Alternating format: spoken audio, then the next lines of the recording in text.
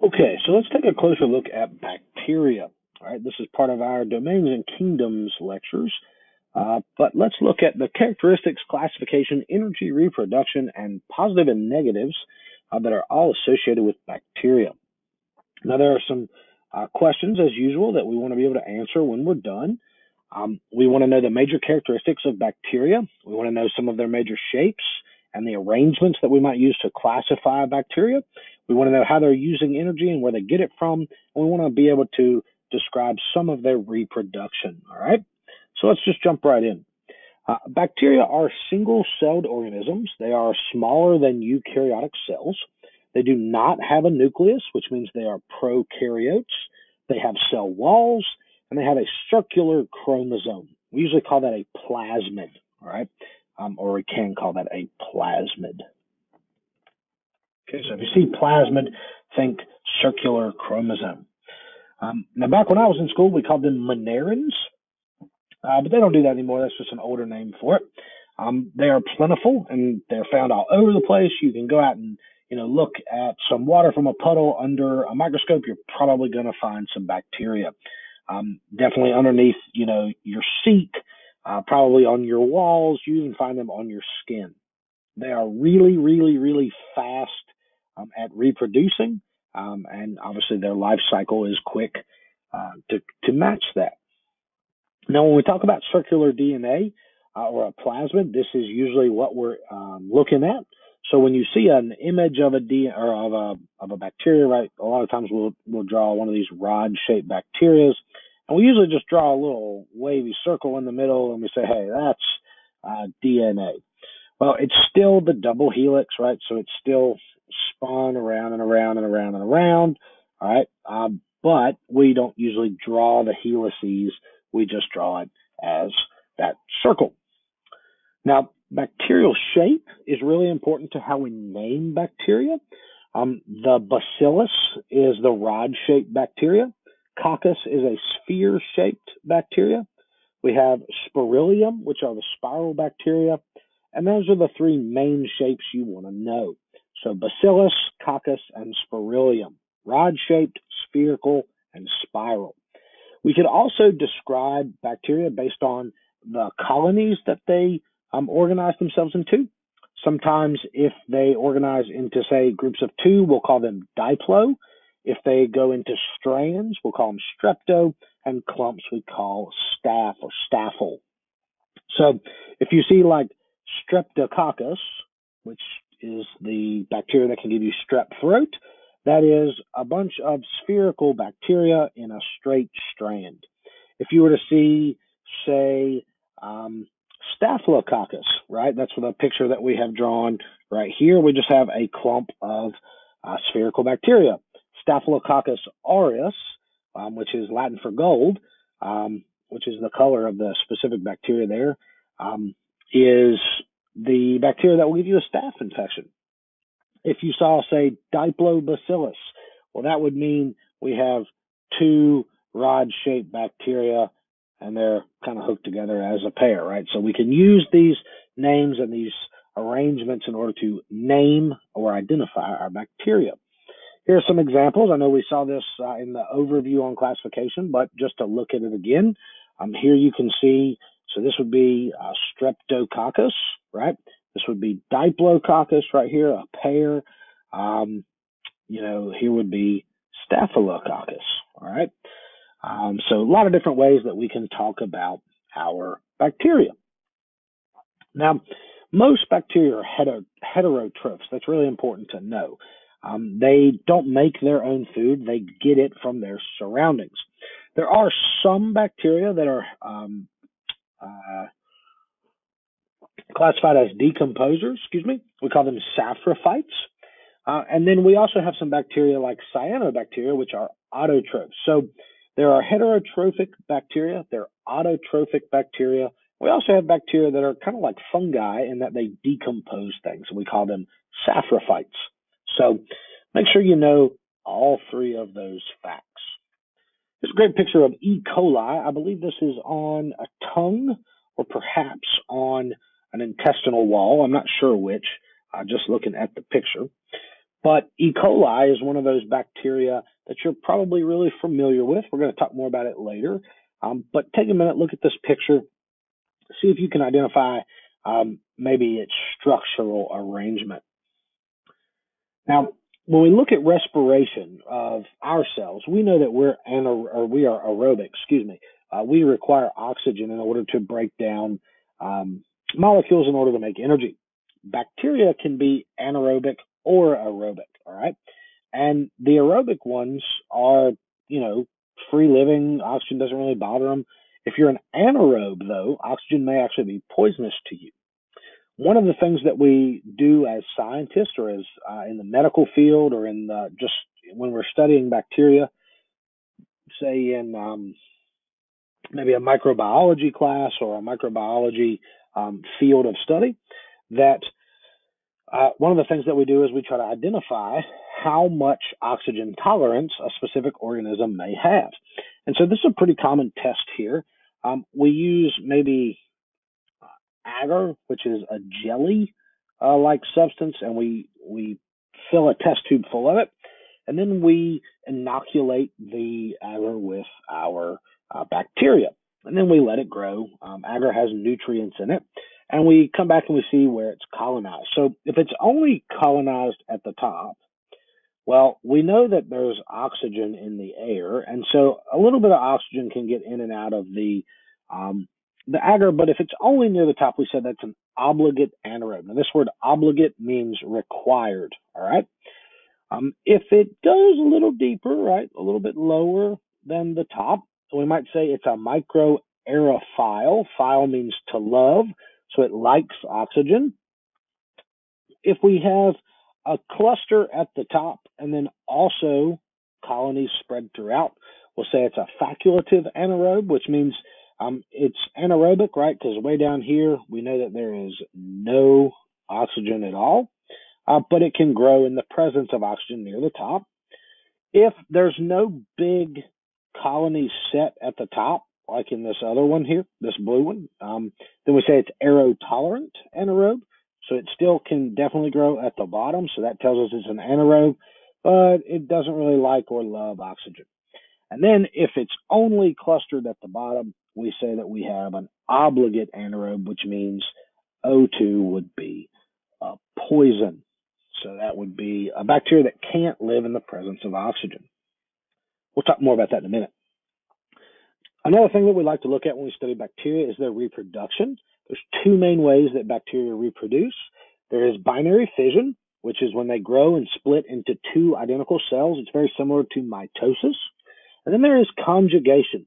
And conjugation is what makes bacteria so adaptable. Basically, two bacteria pull up next to each other, park, hook up a little leader line, and they can share some DNA back and forth. And that kind of gives them the ability to increase the amount of mutation that their DNA is subject to. Now, something that's kind of interesting, it's not exactly reproduction, but it's similar. Bacteria can make endospores, in which case, if the conditions for where they're living are really terrible, they just kind of cocoon themselves inside these endospores, and they wait until the conditions are a little bit better. So here's some cool little images for you. This would be binary fission. Right here, this purple rod-shaped bacteria is undergoing binary fission, where it's just separating into two clones, two daughter cells. The top one here shows conjugation, and so DNA can move through these leader lines from one bacteria to another, and this allows them to adapt to the environment much quicker than you and I might be able to. And down here at the bottom, we have an endospore, where in this core here, this is the bacteria. It's just kind of sitting there waiting. And this exosporium around it is a very hard protective shell, which allows it to kind of hibernate until conditions improve. Now, when we're identifying bacteria, one of the things that we look at is their cell wall, because the cell wall structure of a bacteria is really important to understand if you're going to try to kill one with an antibiotic. A lot of antibiotics work by preventing the bacteria from being able to close off its cell wall. And so it ends up with a cell wall full of holes, and the bacteria just kind of, leaks out and dies. But in order to get that to work, you got to make sure that the bacteria has the right cell wall. So in order to do that, we do a Gram stain. And a Gram stain uses colors to identify whether we have one cell wall or two cell walls. If a bacteria is Gram positive, it only has one cell wall. If it's Gram negative, then it must have two cell walls. So I'm just going to flip back here. You can probably see the difference in the two cell walls pretty clearly. In our Gram negative bacteria, it looks like we have the three layers. Where in a Gram positive bacteria, it appears that we only have the two layers. All right. Now, before we, jump off and think that all bacteria are terrible, terrible things and we just want to kill them, that's not actually the case, right? We rely on bacteria for a lot of things. They help us produce food like cheeses and yogurts. Beer is produced using, beer is produced using yeast, not bacteria. That's a fungus. We'll talk about that later. But they also help us digest our food. And in the environment, they can cycle the nutrients. So when you learn about the nitrogen cycle in earth science, that requires bacteria that live in the roots of plants or live on the roots of plants to fix the nitrogen in the air into a nitrogen that can be used. Human beings also use bacteria to break down stuff like sewage, waste, oil, things that we don't want to deal with. However, bacteria can cause problems, right? That is something that we're aware of. They can cause diseases, right? And we usually call the bacteria that cause disease pathogens. And another thing that they do that's pretty annoying is they can spoil our food. Now, the individual who's responsible for identifying a method to determine whether or not a bacteria is a pathogen was Robert Koch.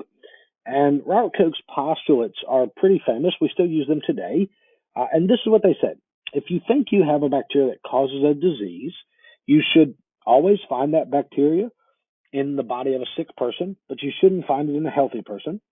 You should be able to isolate the microbe and purify it. So you should be able to get the microbe by itself and then put it on like an agar petri dish or an agar plate, and it should grow and reproduce, and it should be a pure culture.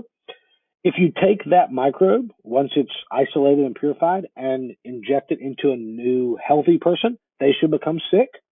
And then once that sick person is good and sick, you should be able to re-isolate that same microbe from the host, all right? Now, obviously, we don't go around sticking people with microbes. We usually use rabbits for this because the rabbit immune system is pretty similar to human beings, but Koch's postulates are pretty important for determining whether or not an organism causes a disease. If you can tell a bacteria apart, if you know a bacteria causes a specific disease, then you can start to work for a cure that attacks just that bacteria. So some things you might want to know. Is the bacteria anaerobic or aerobic? Is it a eukaryote or a prokaryote, right? We do the Gram test for positive or negative. We want to know its shape. We want to know its arrangement. We want to know what it grows in. Will it grow in regular agar? Will it grow in blood agar, which is agar with blood mixed into it? Agar is made from potato starch, or at least old agar is. Maybe it grows in chocolate agar. Will it grow in a lot of different stuff? Is it very specific as to its diet on what it grows in? There are many, many, many, many questions you ask. This is called microbiology, right? The study of microbes, okay? So there are many, many, many tests we do to try to identify and classify and, ultimately name a bacteria so that we can find a cure for whatever disease that bacteria might cause. Now, speaking of antibiotics, it's important to kind of, understand a little bit about how they work. Antibiotics means against life, right? Anti is against, bio is life. They kill bacteria. That's what they're used for. If you overuse antibiotics, you actually will kill all of the weak bacteria, and the ones that remain will be resistant to your antibiotics, so that's bad. But if we want to figure out, will an antibiotic kill a specific bacteria, what we look for is called a zone of interference on a petri dish. So we take a petri dish, we put agar in it, and we put our bacteria on there, and we let it grow and divide and multiply until it covers the whole petri dish. And then we take a little piece of filter paper or some kind of absorbent paper that has our antibiotics soaked in it, and we sit it right in the middle of the petri dish, and we wait to see how many of the bacteria start to die. The bigger the zone of interference, the better the antibiotic. So here's a great example of a bunch of different antibiotics being tested against two different bacteria. The Staphylococcus, I believe it's Staphylococcus albus, is albus means from the white, because it's a white colored bacteria there. And you can see that if you look at this, we have quite a few zones of interference. So this is a pretty well-defined zone of interference for this antibiotic right there. This red one also has a pretty good zone of interference, as does this one. And so we have different antibiotics on each of these little tabs. We can see that this one right here, not working very well at all. Excuse me. Although this one against M. luteus is working very well, right? So we have the same antibiotics, two different bacteria. We can see that some work on certain species and not others. So if you had this infection, well, maybe that would be a good bacteria or antibiotic to try.